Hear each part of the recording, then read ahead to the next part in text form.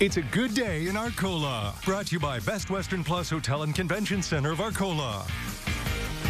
Our week in Arcola, Illinois continues, and today we're in front of the historic depot. I'm joined by Angie Miller. How are you? I'm great. First and foremost, tell me about this depot, because this is where people need to come when they visit Arcola, first and foremost, Yes, right? so this is the historic depot. It is our tourist information center. This is where you want to stop, get all the information, not just on Arcola, but in the area. We have greeters here that are happy to, help you plan your day here.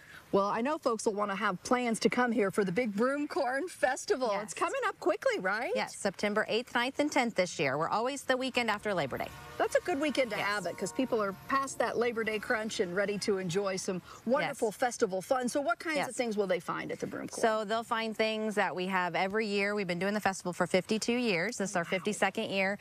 Great food and lots of free entertainment. This year we have Alex Miller taking the stage. So that's going to be free entertainment on Sunday. Him. Have you really? He's a wonderful young man. Yes, yes. He'll bring a crowd. Yes, I was going to say, and you saw him on American Idol first. He's from American Idol, so he'll be performing. We have the Pompeo family coming with their dog show, which I'm super excited about.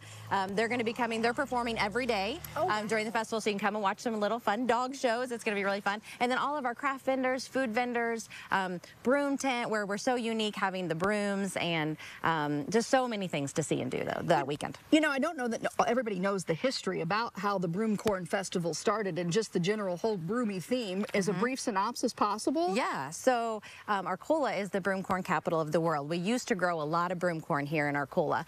Since we haven't grown as much here, but we still have broom factories in town. We still make a lot of locally made brooms, so we still have that history here in Arcola. It's a rich history indeed, and even the little broom art that makes its way through the downtown area. For someone who's never visited this region of Illinois, what would you tell them is a good reason to come here, spend the day, or maybe spend the weekend? We have a lot to offer for a small town. Like you said, we have outdoor artwork that is around our whole downtown.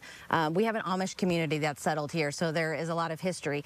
We have a large Hispanic community in Arcola, so we have a Hispanic bakery and some really, really cool things. So we're really diverse in this small community. I've enjoyed our entire week here because I feel like I've learned more, even though I've been here, and I feel like I know you and Cassie so well. Each time I come, I learn something new. Isn't that kind of a special thing to say about a town? I think that's super fun. You always want to go, even when you come back somewhere and you learn stuff new every time, it's a fun time to go do that. So. Where do people go if they want more information on Broomcorn, on Arcola, or on any of the future events? So arcolachamber.com is the best place to go. Also check us out on Facebook. That has most of our live updates right there. Wonderful. Well, thanks for inviting us here. Yeah, thanks for coming. It's been a great week in Arcola, Illinois. Once again, the Broomcorn Festival is coming up. There's so many reasons to visit here, and I highly encourage you to make this a place you travel to in the coming months.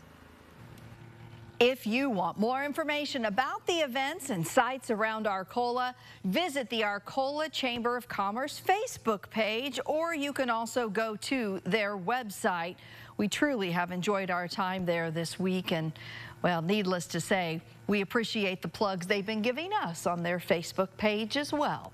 We had a great time with them, and we thank them so very much.